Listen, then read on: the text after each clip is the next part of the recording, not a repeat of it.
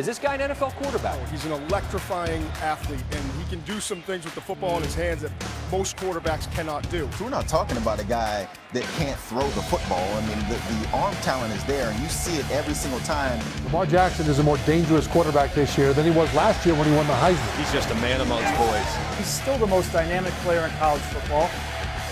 Is there anybody more dangerous in the open field than Lamar Jackson? You're not going to make that play. He's the closest thing that I've seen to a Michael Vick type of guy that has the ability to make a play.